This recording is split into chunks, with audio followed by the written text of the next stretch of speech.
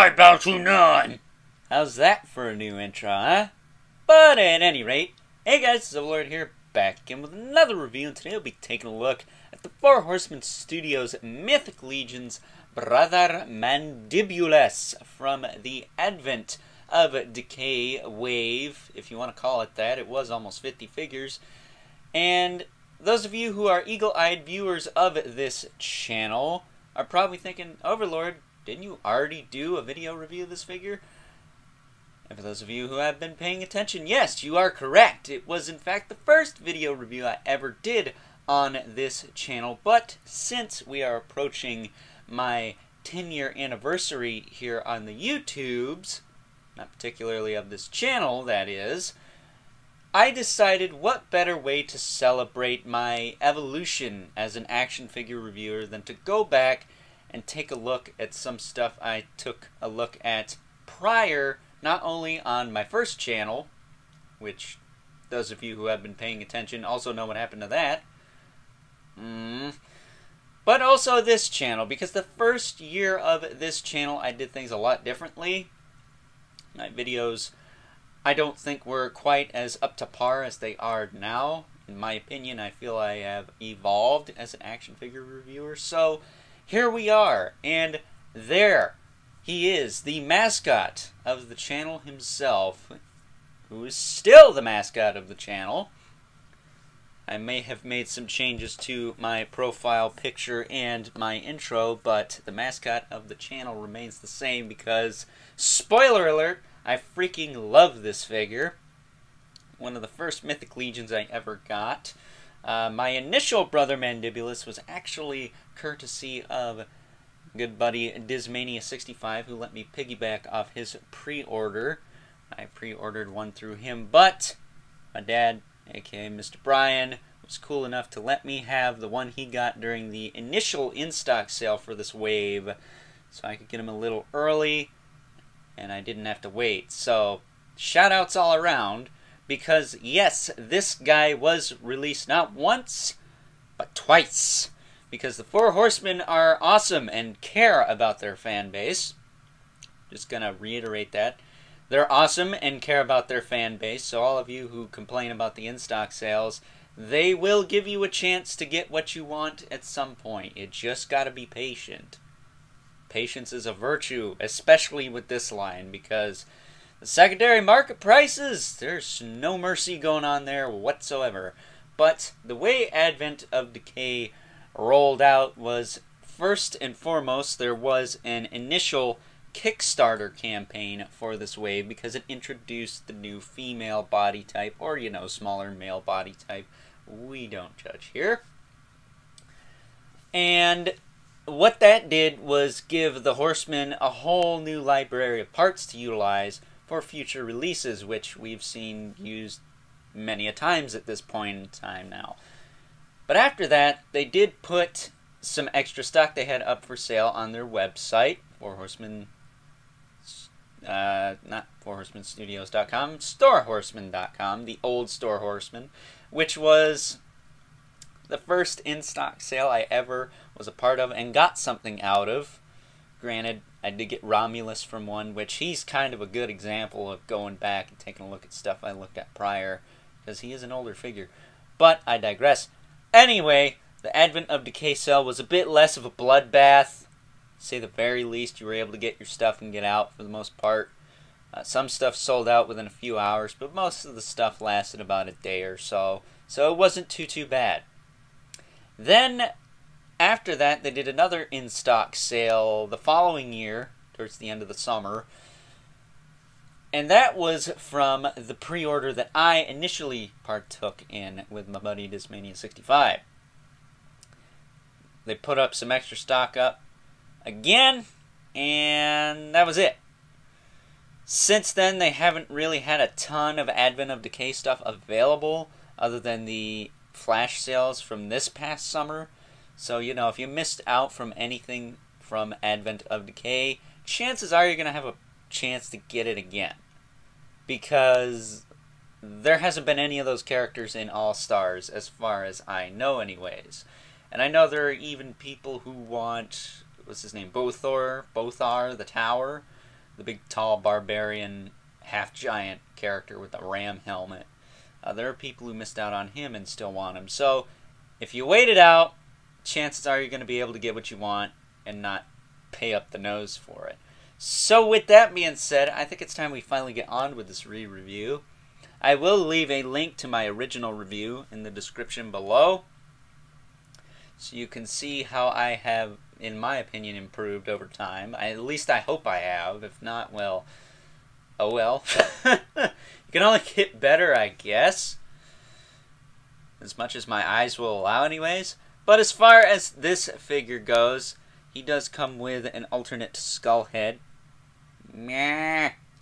Has the hinged jaw, missing tooth, but I don't know. I don't like all my skeletons to look like Malleus, so I typically don't use these heads, though the hinged jaw is appreciated. I like to get one without the missing tooth and still have the hinged jaw. That'd be kind of nice, but whatever. And if you are a super eagle-eyed viewer of this channel, yes, this is the Tibius head. I'm just lazy and wasn't feeling up to digging out the Mandibulus head because it's probably the same dang thing.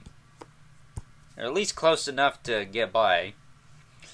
But other than that, his other accoutrements here, he has his giant stabby weapon of death here, which was an original weapon with him.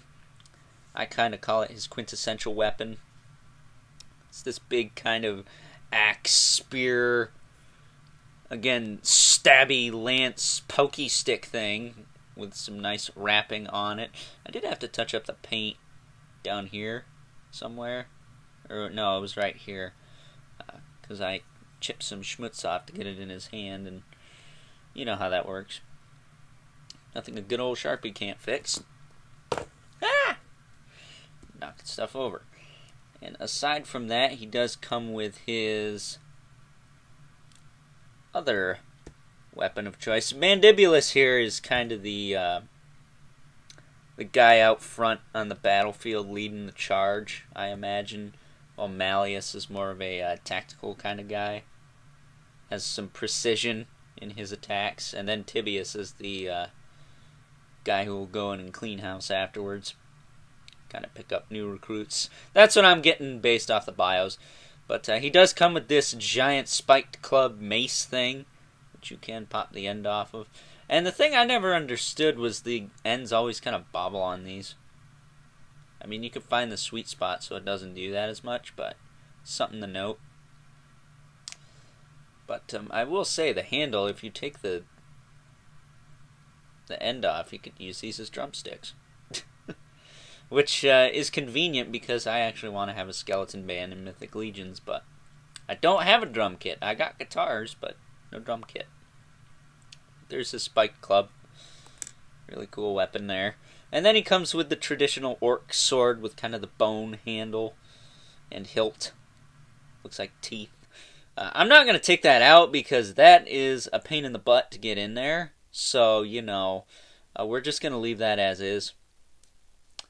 But other than that, that's all he comes with. You know, he's got the shoulder pauldrons and whatnot. Basically a 1.0 figure, but man, do the parts work on this guy. Look at this figure.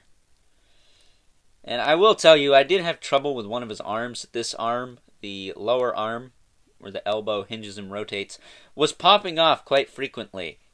And I knew something was up because it did not feel like it was pegging in all the way. And surprise, surprise, it was not. So I held this piece over the almighty heat duct and gave this a good little tug and shove. That's what she said. And I got it in there just fine. It's nice and tight now. No problems with it. So if you have that issue, that's a good way to fix it. And I have Elliot Lee of the Mythic Legions Cabal. Shout out to him to back me up on that because he did it as well and it worked. So if you have a problem like that, chances are that's what you got to do. I also took the liberty to use some hot and cold water to warp the elbow pad and this kind of cup piece that wraps around the front of the elbow joint to kind of close it up a bit because it was a little bit open. But other than that, I've had no issues with this guy. He's probably my favorite figure in this line, even though he is literally just 1.0 stuff.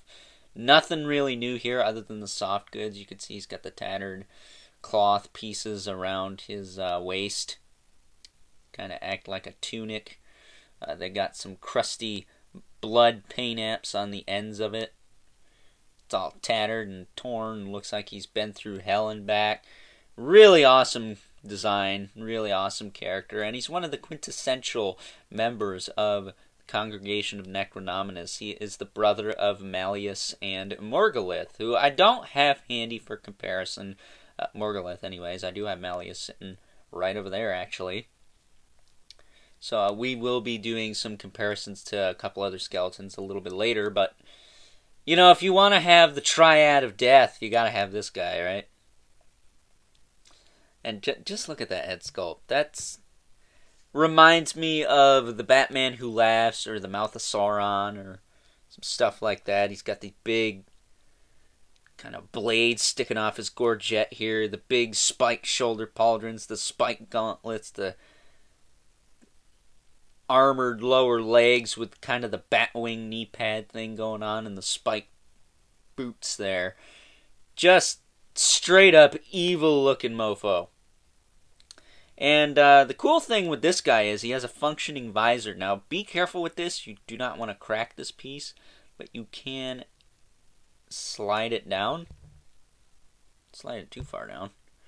You could slide it down and cover his eyes with it if you want, making him look even more like the Sauron or Batman Who Laughs. Or if you're like me, I kind of prefer to have it sitting up on his helmet here. But again, you're going to want to be careful not to crack this piece. It is a PVC, but you know, it's still plastic. You could still crack it or damage it or whatnot. Much like my Aether visor, which this, I will at least say, is thicker than that and feels a lot more pliable, so shouldn't be as bad, but just be careful with that. And I have to give a shout out to my buddy T-Biz. Shout out to T-Biz. As usual, that's probably something that's not going to change either. His brother Mandibulus came packaged this way, and he said you didn't have to unplug the visor to get the visor to sit above his eyes. So I just gave it a little pinch and lifted it up, and now that's how it sits. Because I love this skull face. That's Brother Mandibulus to me. This is... where is it? This is Malleus to me. This is Brother Mandibulus to me. I love the way this looks. And he's got a hinged jaw, which you can open all the way. Pretty cool. It's a little tricky to close, I will say, with all the stuff going on and the fact that my nails are not the longest right now.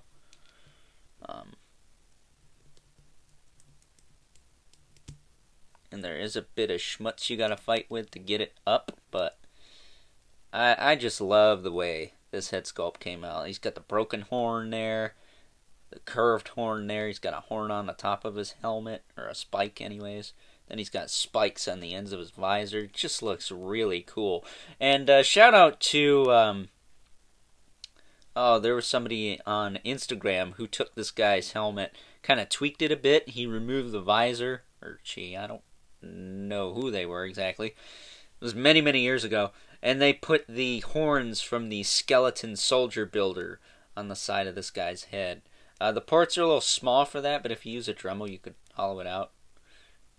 Make him look even more like the Horned King from the Black Cauldron, which I gotta say, this guy gives me that vibe, so that is also really cool. But as far as articulation goes on this guy, it's the standard Mythic Legion stuff we're used to. He's got a ball peg in the head so he can look up and down, he can tilt, he can look side to side. The spinal column moves, but it is pretty tight on mine. Shoulder pads will move out of the way, so you can get to the arms here, which will move forward and back, and then they will move up, and they will move down.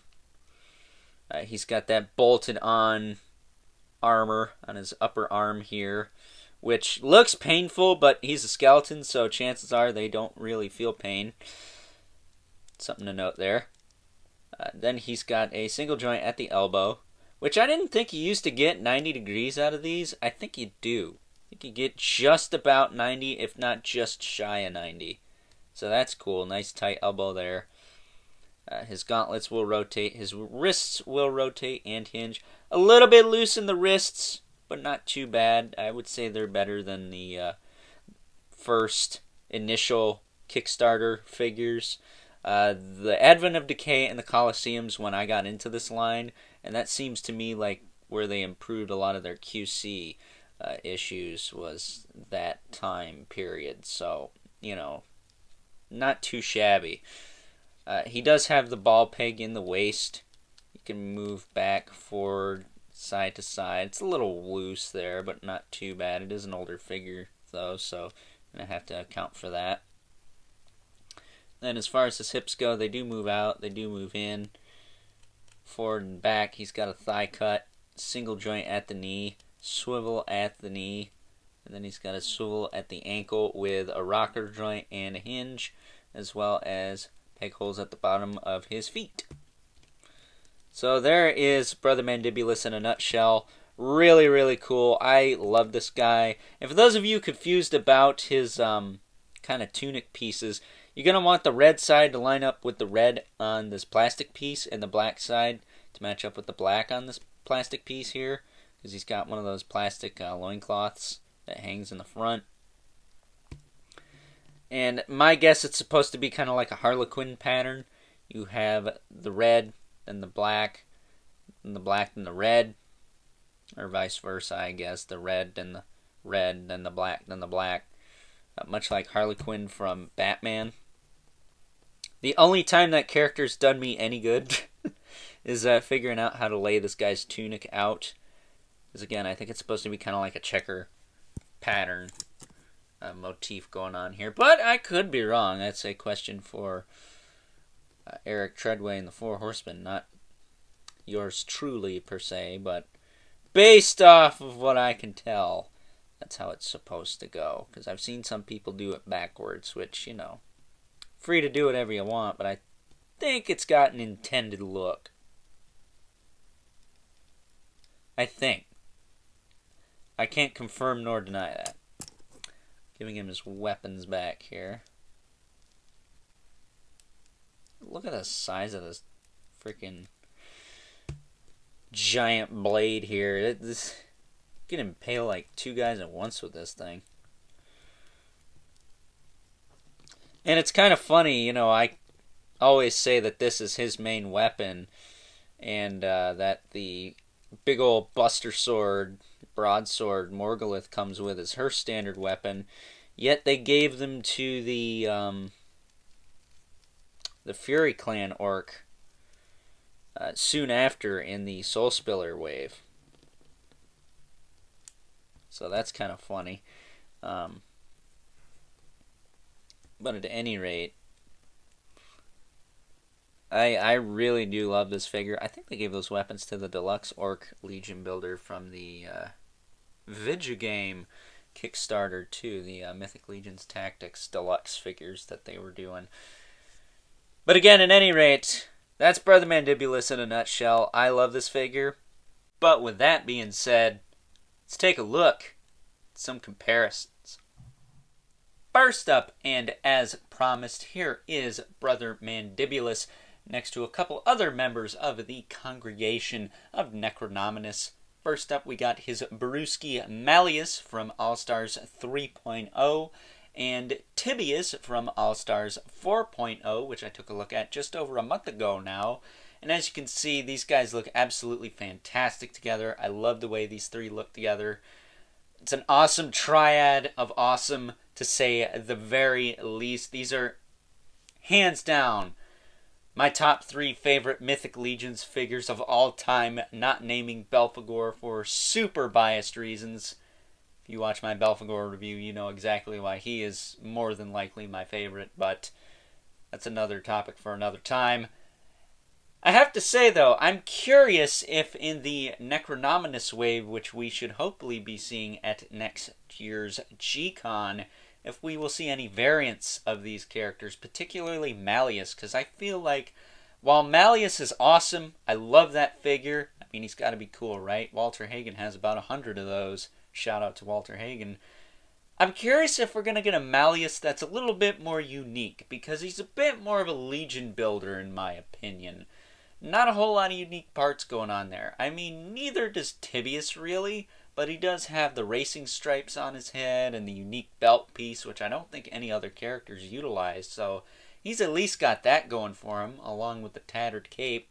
Same with Brother Mandibulus, he's at least got his own unique head sculpt, and even Morgulith has her own unique head sculpt and torso piece, and I believe a couple other parts are a little bit more unique on her, but don't hold me to that. So I'm curious if Malleus will get the 2.0 treatment. I think he deserves it. I would like to see what else they could do with that character. Maybe make a more regal looking Malleus, because as I said before, he's more of a tactics guy. He's not in the heat of battle like his brother Mandibulus there. No pun intended. Okay, maybe a little bit. So with that being said, yeah, I'm looking forward to next year's G-Con, man. Necronominus is my favorite team. As far as Mythic Legions goes, I'm Team Necronominus all the way. Can't wait to see what they have to show for that. And last but certainly not least, we have, well, one of our two regulars, the infamous Decay 11 Spawn, and then we have one of what used to be one of our two regulars, the Marvel Legends Rider Series Ghost Rider. At least I believe it was this one and not the one from the Rhino Wave. Don't hold me to that. But if you go back to last year and check out most, if not all of my reviews from last year, chances are this Ghost Rider is one of the two regulars for the size comparisons, at least up until maybe a year ago when I started utilizing Brother Mandibulus, not only as the channel mascot, but also one of the two regulars for size comparisons. But don't get it twisted, we may be out with the old and in with the new. Brother Mandibulus is still going to be one of the two regulars for size comparisons, I assure you, because while we may have made some changes, some things are better off left alone. So with that being said, time to wrap things up. Some final thoughts. Overall, and you don't need me to tell you how awesome this figure is, you already know. He's the mascot of this channel, and in most of my videos for comparisons nowadays for a reason. So with that being said, I would highly recommend you vote for this guy when he becomes available in an All-Stars poll. This is definitely one you want to add to your Mythic Legions collection, your Necronominus ranks, whatever you want to call it.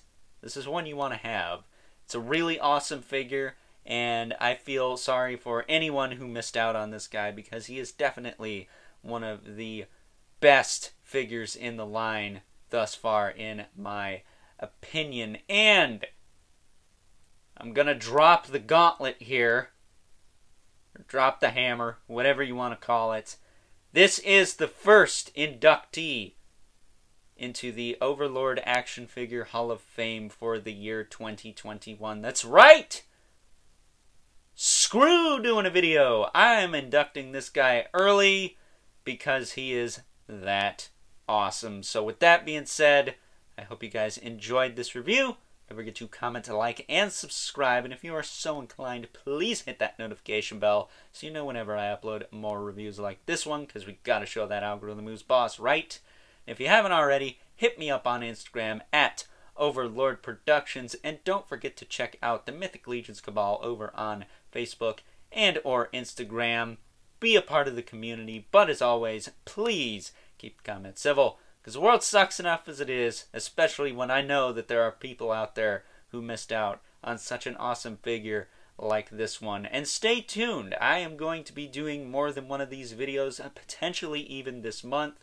That Ghost Rider is a good contender for what I might do for the next video like this.